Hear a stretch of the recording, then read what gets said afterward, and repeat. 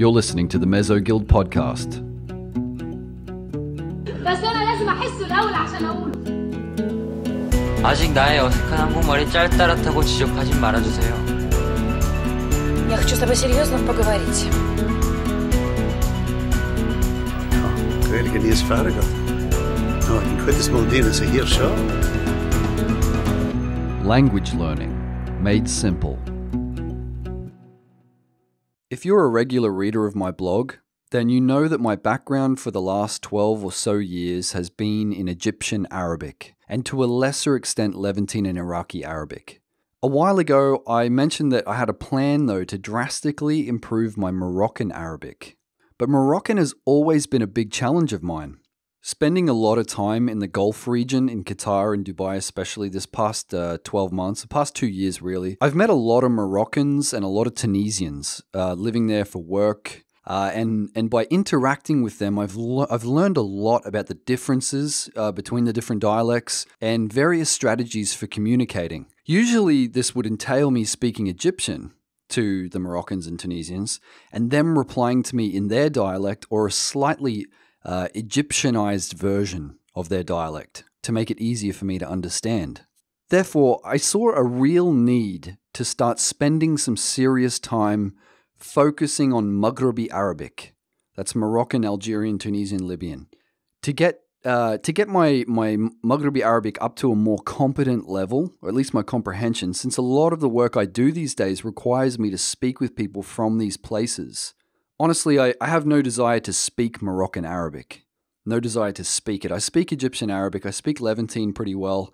I really don't have any desire to actually speak Moroccan Arabic. What's important to me, however, are my listening comprehension skills in Moroccan Arabic, to understand what I hear.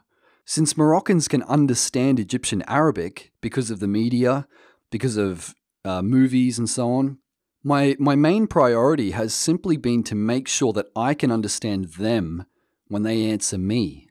Now, if you ask anybody with even a rudimentary knowledge of Arabic about Moroccan, they'll tell you that it's like learning a totally different language. It's not even like a dialect to some people. They just see it, it's like a completely different language. It's so hard to understand. Even native Arabic speakers from the Middle East and Egypt can seriously struggle to understand a speaker from Northwest Africa. This is probably why it's one of the least desirable dialects to learn. In my experience, from what I've seen, and from what I've heard from people, it seems to be one of the least desirable dialects because it's the most geographically limiting variety of Arabic. It's geographically limiting. Because of this, many argue that it shouldn't even be classified as a dialect. Now, the easiest way to understand this argument is to compare it to Portuguese and Spanish, which are very similar and yet two completely different languages. Now, I'm personally undecided as to how I would classify it. What I'm going to do now is I'm going to share with you just a few observations that I've made about Moroccan from the perspective of someone who has been learning Egyptian, Levantine, and Iraqi for over a decade. Okay, this is just some of the things that I've learned, some of the things I've observed. Now, I'm definitely not an expert on Moroccan Arabic, but some of the observations that I've made may help you if you're in a similar situation or considering which one to learn.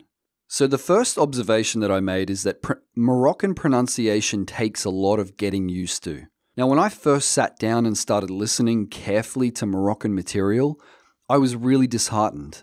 It just sounded like a totally foreign language. I could recognize a few words and expressions here and there, they sort of pop out, but they were lost in this sea of gibberish that I just couldn't understand. Here and there you'd get a French word that would jump out at you, but none of this was enough for me to really decipher what was being said. Some of the letters, in particular the strange gutturals, just didn't sound familiar either. Now, here's what I started to realize. Like every dialect variation of Arabic, there are significant vowel shifts that make a very common Arabic word totally unrecognizable at first sound. So the first time you hear it, you might think, man, that is a totally foreign word. I've never heard that word before. But in actual fact, you're hearing a word that's common, but the vowel shifts make it sound totally different. So as a simple example, if you take the word in Arabic for dog, kalb, across all the different dialects of Arabic and all of the little, the regional variations, you will actually hear this pronounced a whole lot of different ways. Kalb, kelb, kilb, or even kelb. So it's the same word, the same consonants. If you look at it written down on paper, it's exactly the same thing, but the difference is that it's undergone vowel changes over time in different places.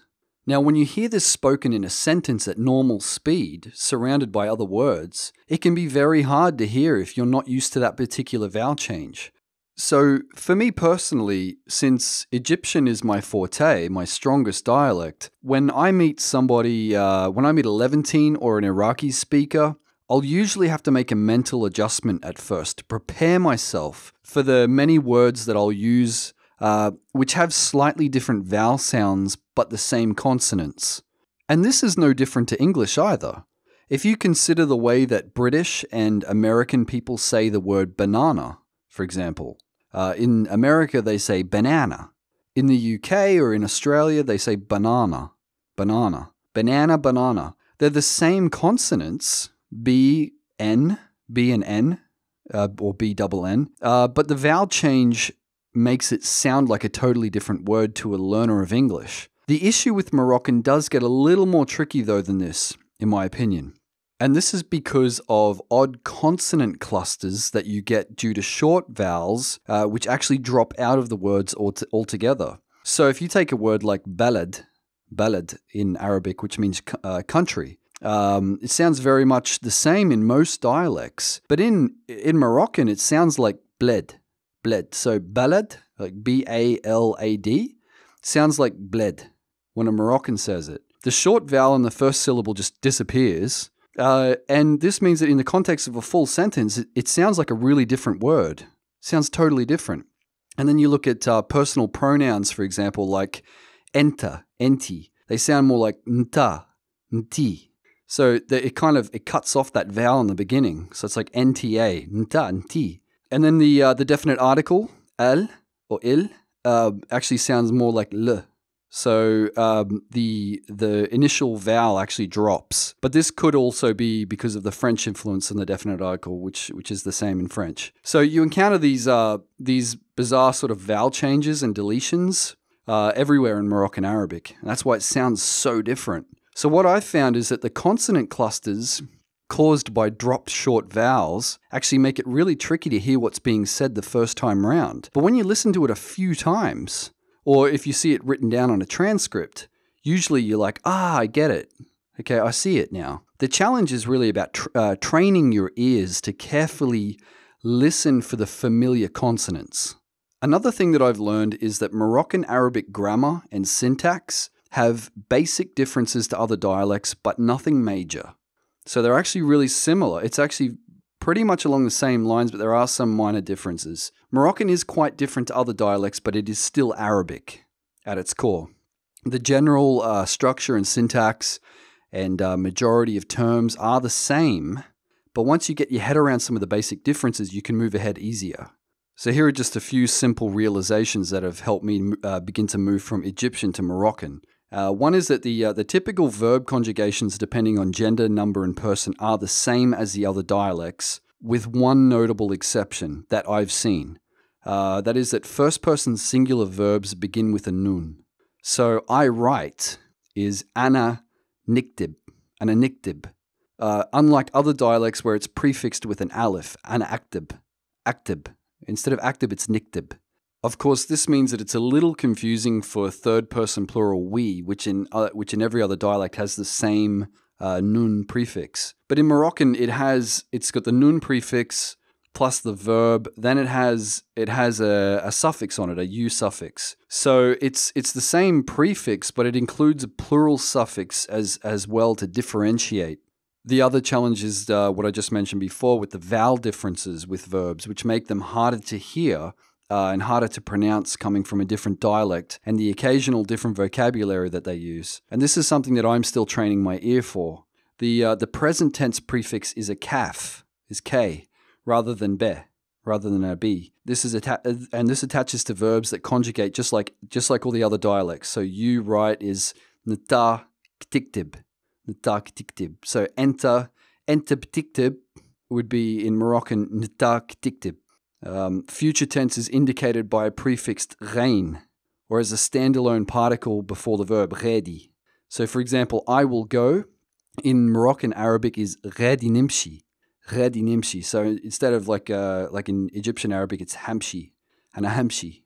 It's in Moroccan Arabic, it's ghadi nimshi. So it sounds like totally different when you don't know what it is, but when you get your head around these few changes, it's really not that different at all. And also the negation works. Negating verbs works the same way, mostly the same way as Egyptian, where you have a verb which is circumfixed with a negative prefix and suffix, just like in French, where you have these negated verbs like je ne sais pas.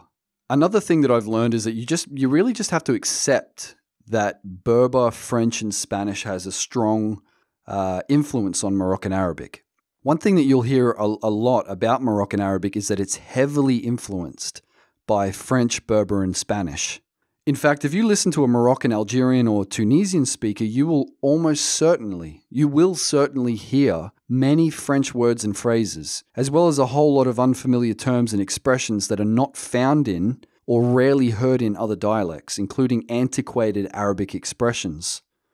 So just to give you an example of the French influence on Moroccan Arabic rather, I listened to this interview with this woman recently on YouTube, and I noticed she threw this expression in. She said, "C'est dommage à le Maghreb." C'est dommage à le Maghreb. C'est dommage in French means it's a pity, it's a shame. This is a shame à le Maghreb, which means on Morocco.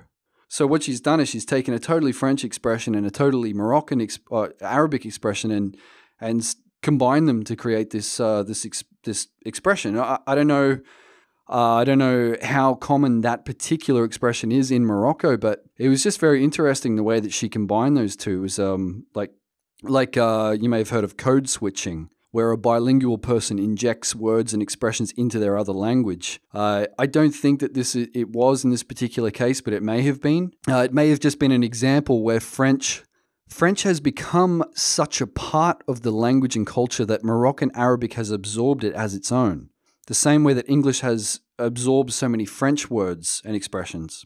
Either way, you can hear the French influence very, very clearly.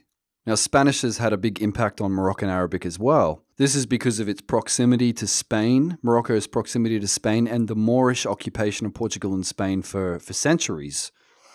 Now, my Spanish is not great. It's pretty terrible, actually, but two examples I know of for the word kitchen in Spanish, I think, is cocina, and in Moroccan Arabic is cuisina. And the word in Moroccan Arabic for week, as in 7 days, is simana. Now, Egyptian and Levantine are also quite heavily influenced by European languages too, but I would say that anyone with a background in French or Spanish may actually find it easier transitioning into Moroccan Arabic first. I also know very little about the Berber languages, but I do know that Moroccan Arabic is littered with borrowings from Berber. The most well-known of these is the word for how much. In every other Arabic dialect, it's kem. Whereas in Moroccan Arabic, it's in Berber, it's shahal. So to ask a Moroccan how old they are, you would say shahal for umrak. Shahal for umrak. How many, it literally means how many in your life. Now this is a similar pattern to the Arabic expression andak kam sana, which means how many years do you have. You'll also find a lot of unique terms to Northwest Africa, such as wecha for okay, deba for now, and juj for the number 2. At the end of the day, I suggest not being put off by the different vocabulary and borrowings, but just learn them gradually as you come across them. Of course, French and Spanish might give you a leg up, but they may also be detrimental, since you'll probably be tempted to use them if you get stuck. Now, if you're looking for some good resources on Moroccan Arabic, check out the blog post attached to this episode on my website, mezoguild.com/Moroccan-Arabic. And also check out our website called talkinarabic.com.